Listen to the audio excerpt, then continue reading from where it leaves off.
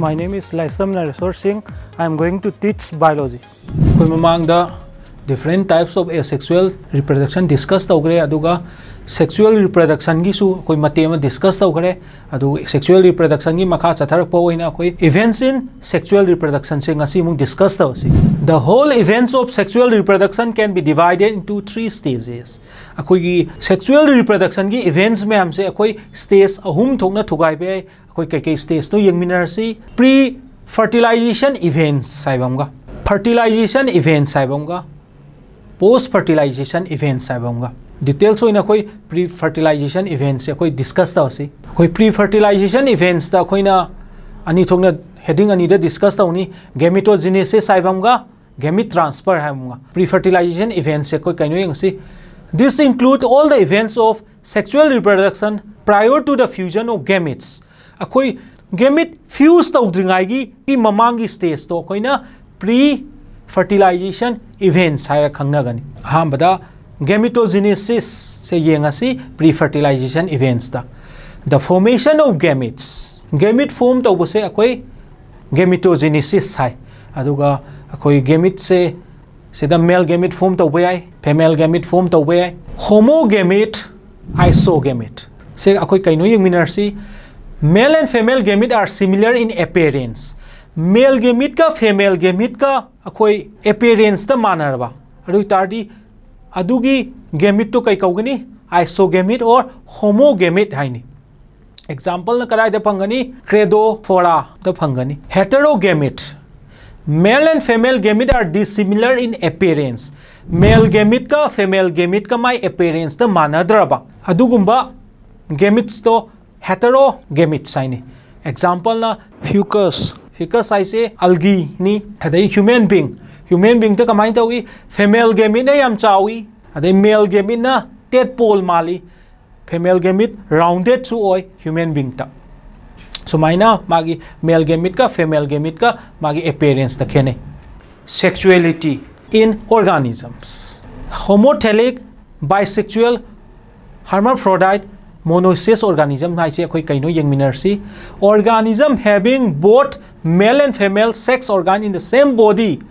Masagi body manungda male partsu female partsu pull up yauraba. Adugumba organism do koina homotelic or bisexual or hermaphrodite or monoecious organism hai khangnagani.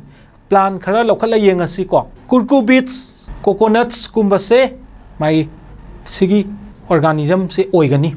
Animal dana earthworm, sponge, tapeworm, lice. Heterotelic, unisexual or dioecious organism. Organism having only one sex organ in the body. Organism amada only sex organ, either male sex organ or female sex organ dang yaroba. Adugumba organism do koina heterotelic or unisexual or dioecious organism hai khangnai. Example yengsi plant da yengsi ko papaya, dead palm gumba da phangani. Animal da yengsi animal da di cockroach kumba human being kumba da phangani. Cell division during the gamete formation. Akoi gi gamete formation ta wo matamda kari cell division thoke koi discuss tawgani. Koi mainly mitosis su meiosis su pulap animak thokani. Akoi sigi cell division during gamete formation se khangdringai da koina tam yam maru oiba ni ga khangani. Haploid haibamga, diploid haibamga. Koi haploid haidi kaino yengasi having one set of chromosome set amakhak yauraba. Adu tardi adugumba cell do kaini haploid cell haini. Chromosome set ani yauraba. Adu tardi adugumba cell do diploid cell haini. Gamete khudingmak haploid oigani. Gamete should have haploid chromosome number. Gamete khudingmak haploid chromosome number oigadawani. Several organisms have haploid number of chromosome in their body, so gamete formation take place by mitosis. Organism mayam lay my body da kay yawba haploid chromosome number yawba. Aru tardi haploid chromosome number yaw tardi mangonda gamete formation tawge haidi barabar kaina tawgani mitosis na tawgani. Maramdi cell ama mitosis tho matungda magi daughter cell do my parent cell duga chromosome number masing sap manani. Adugi damakta akoi mitosis tawgani haploid body laiba organism da.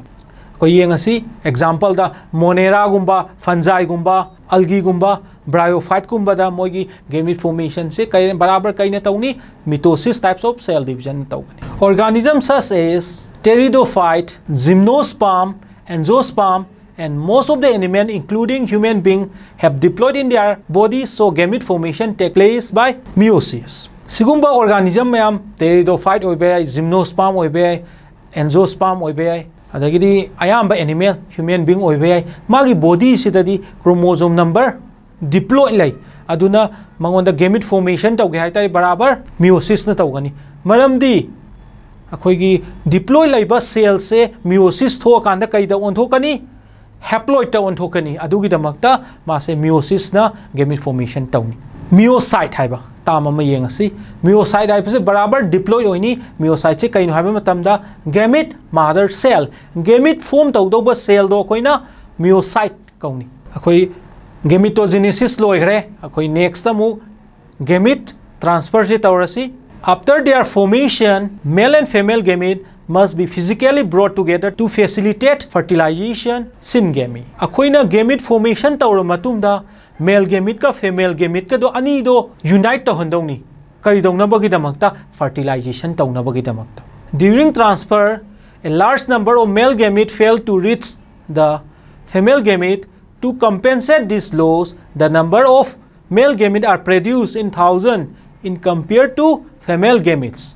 Akoina male gamete sina female gamete yaurukna balakpa matamda magi lamben da male gamete yamna mange yawbangam da bida female gamete yawngam da bida adugi damakta akoina male gamete se masang yamna produce tawni in compared to the female gamete khara mangjarasu yanabagi damakta. Akoi fertilization or syngamy shim discuss tawasi. The process of fusion of male and female gamete. Male gamete ka female gamete ka punbagi process se akoina fertilization or syngamy haina kawi. Akoi fertilization se ani thongna khaidokpa yai internal fertilization haibamga external fertilization haibamga. Akoi internal fertilization dadi kamai tawge yengasi fertilization which occur inside the female body. Female body gi manungda fertilization thoba mapanda nataba manungda thoba ayu tardi adugi types of fertilization do internal fertilization hai kangani. Sigi example khari yengminarsi bryophyte kumba, pteridophyte kumba, gymnosperm kumba, angiosperm kumba da internal fertilization se phangani. Aduga external fertilization se kaino mu yengasi fertilization which occur outside the female body. Female body da nataba female body gi mapan da thoba ay tardi adugi types of fertilization do external fertilization kaugani. Water da oibe atopa mafam da oibe female body gi manung da natraba adu tardi external fertilization oigani adugumba.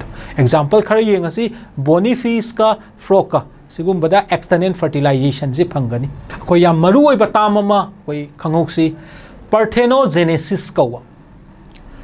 The phenomenon of development of new organism from the female gamete without fertilization. Female gamete tagi fertilization thok tabida new organism ama develop tawraba adugi phenomenon do kai kawi parthenogenesis kawi. My examples in a kai oini rotifer gumba, honeybee, some lizards and birds such as turkey gumba da phangani parthenogenesis haiba phenomenon se. Next akoi post fertilization events se yengasi. Events in sexual reproduction after the formation of zygote are called post fertilization events. Akoi zygote form tawra matungda thokpa sexual reproduction gi events mayam do koina post fertilization events haini. Post haidi after haibani. After fertilization events haitar. Koi heading ani da discuss tawni zygote haibamga embryogenesis haibamga. Kengasi akoi ahamba zygote che kaino yengminarsi. The formation of the diploid zygote is universal in all sexually reproducing organisms. In organisms with external fertilization, zygote is formed in the external medium, usually water, whereas in those exhibiting internal fertilization, zygote is formed inside the body of the organisms. Akoigi sexually reproducing organism the zygote formation se bada compulsory ni external fertilization thokpa organism dadi magi female body gi mapan da thokani ayam bana water da thokani aduga koi internal fertilization thokpa organism di my zygote formation se yari goi female body da thokani koi embryogenesis si mu kaino yang minersi. It refers to the process of development of embryo from the zygote. Akoi gi zygote gi embryo development of process se akoi na embryogenesis sign. Koi embryogenesis na kai tauge yengasi akoi during embryogenesis zygote undergoes cell division and cell differentiation. Cell division leads to the increase in the number of cells in the developing embryo, whereas cell differentiation helps group of cells to undergo certain modification to form specialized tissue and organ to form an organisms.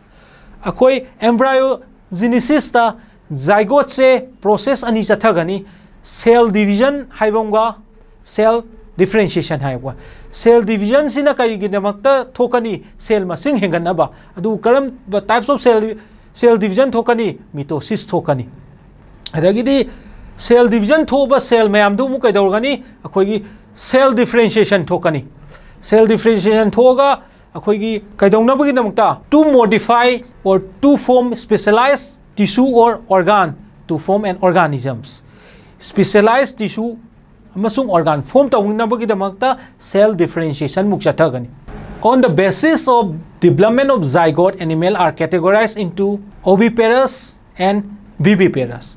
Akoi gi kamaina zygote se develop tawbagi mawong da akoi yengaga animal se akoi na ani thongna khaidok pa oviparous haibamga viviparous haibamga. Akoi na khanga dawamna oviparous haidi marum kokpa organism mayam se oviparous hai. My young one or macha oina pokpa organisms mayam sina viviparous organism hai. In oviparous animals like reptiles and birds, the fertilized egg covered by a hard calcareous cell are laid in a safe place in the environment. After a period of incubation, young ones heads out. Akoi oviparous organism reptile obe bird obe mari fertilized egg se kaidorani akoi mafam chabam da marum ko ani aduga marum ko la kanda magi young one do amuk produce tawrani marum do all matungda.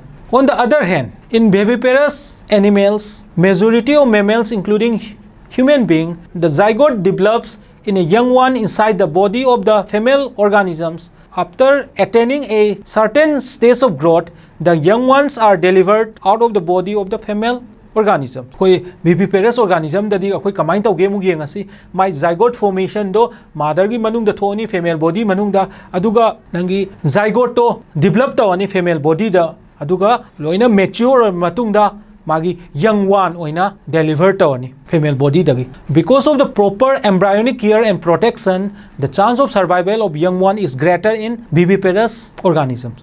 Akoi oviparous organism ga viviparous organism ga compare tauma tamda akoi gi viviparous organism gi macha asina hena chance of survival se hen gani maramdi proper embryonic care and protection phajana pi banina.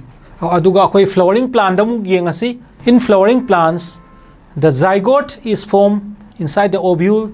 Zygote develops into the embryo and ovules develop into the seed. The ovary develops into the fruits. Koi flowering plant da zygote se ovule gi manung da form tawni aduga zygote sina embryo develop tawni ovule sina seed develop tawni aduga ovary sina fruit develop tawni. Matang asida chapter number 1 reproduction in organisms loy.